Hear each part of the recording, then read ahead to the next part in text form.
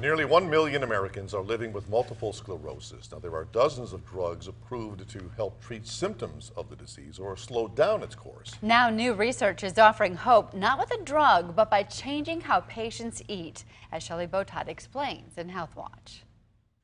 New research shows fasting a couple days a week could potentially have big benefits for people with multiple sclerosis. Amy Thomas was diagnosed with multiple sclerosis 13 years ago. It's just another component of my life to manage. It's not defining who I am.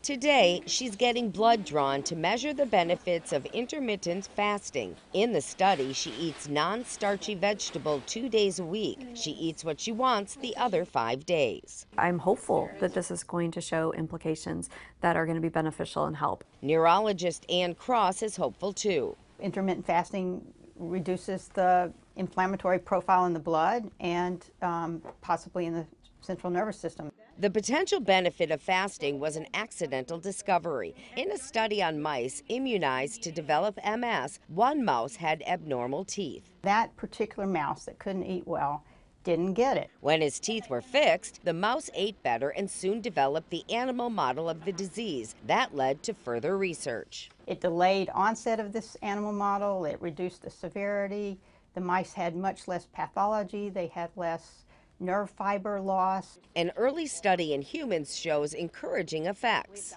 We've got to publish this.